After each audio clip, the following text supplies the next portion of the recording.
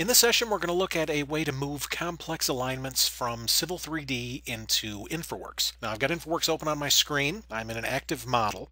Let me zoom in, and the area that we have on screen here is a couple streets where I'd like to create a road connection. These streets were brought in from a shapefile. I'm just going to make a connection between these objects. Now, what I did, I brought up my settings and utilities, and a little bit earlier I said export to IMX.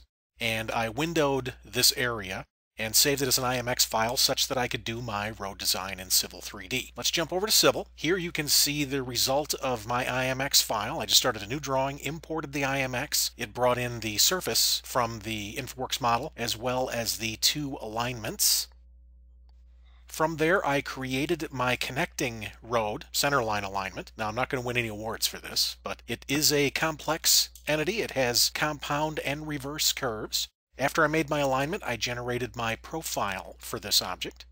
At this point, I would like to move the design into InfraWorks. Now, depending on the complexity of your alignment, sometimes InfraWorks may reject your geometry, whether you try and move it via LandXML or via IMX. As an example, let me save this. I'm going to save the drawing, and I'll click Export IMX, and it took and saved the IMX in the same directory where my drawing is stored. Let me jump back over to InfraWorks, and I am going to bring up my data sources palette.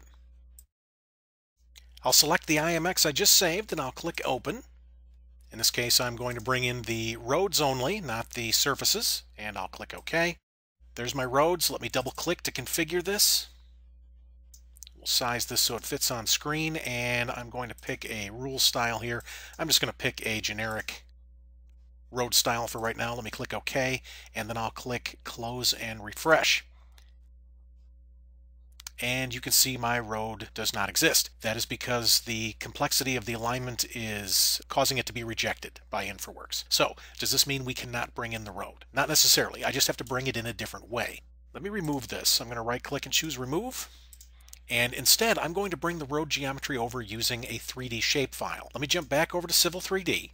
And to bring this over as a shape, I'm going to do one thing first here. I'm going to select my profile. Let me right-click, and then in the menu I'll come down and choose Edit Profile Style. This controls the appearance of the profile. Now, the styles in Civil 3D are view-dependent, so we can see that from a profile view direction, my geometry is going to look blue, which it does. Let me change this to Model. What if I'm viewing the profile from a three-dimensional direction? By default, it's going to appear very dark gray. Let me click the color sample. I'll change that to yellow. I'll click OK and OK.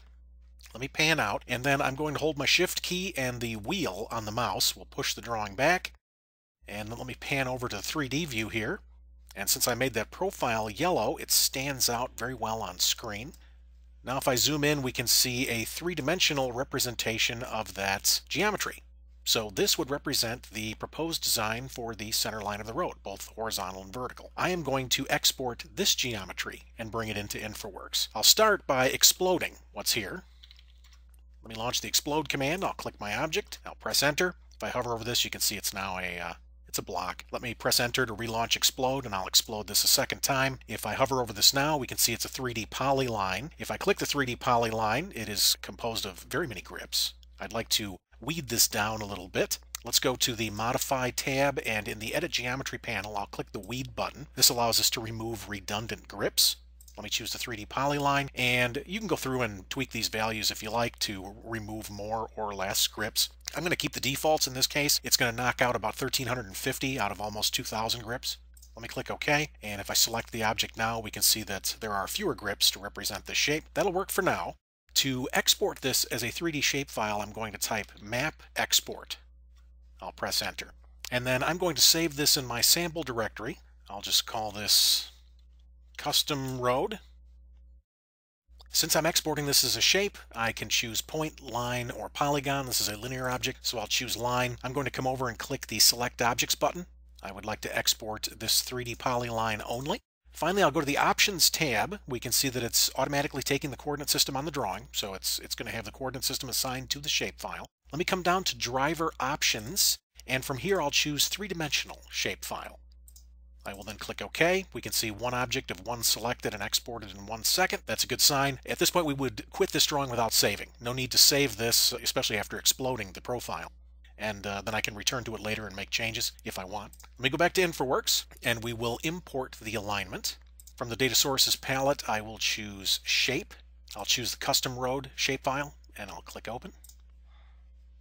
Then we will configure this. I'll do that by double clicking on it.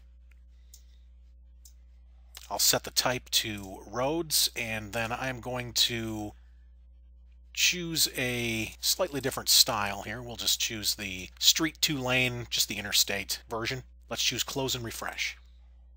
There we go. I will close the data sources palette just to maximize my real estate. And as I zoom in and orbit around this, we can see the geometry of my road is perfect for what I have defined in Civil 3D, both horizontal and vertical. Now, the issue that we have is that this is considered a spline-based road, so there isn't going to be a whole lot of editing this in InfraWorks because of the number of grips. Not a huge deal. I mean, if I need to make changes, I can always do that in Civil 3D, but I would like to make some style adjustments here. For instance, I've got a bridge going across this segment. Normally, if this was a design road, I could right-click on it and I could add bridge. In fact, I can still do that. Let me select this road. I'm going to right-click and I'll choose split feature. We'll split it right back there, and then I'll come over and maybe we'll split it here. I'll select, I'll right-click and choose split. And then I will take this segment, I'll right-click and choose Convert to Design Road. And I'll convert just this piece to a design road. Now, could I have converted the entire alignment into a design road? Maybe. Remember, this geometry was considered too complex the first time I tried to bring it in, so your results may vary. For right now, this will work perfect for me. I have enough design road to create a bridge. I'm going to right-click on the road and I'll choose Add Bridge. I'd like my bridge to start back here. I'll drag it over and we'll have it finish right here. This will give me a bridge over the bike path and over the road. By default, it's a concrete bridge. I'm going to convert this into a steel plate. Let me select the road. I'll click it again to get access to the bridge. We'll change this to steel plate. That minimizes the number of piers. Let me click this pier. We'll move the asset card over. I'll click the pier again, and then I will use the rotate tool to better align the pier with the path.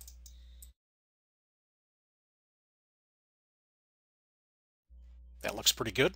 So by using a 3D shapefile, I was able to leverage a complex alignment, still bring it into InfraWorks using my design information, and now by going through and segmenting this road, I can still leverage or access the power of a design road, even though this geometry started out as a spline-based road.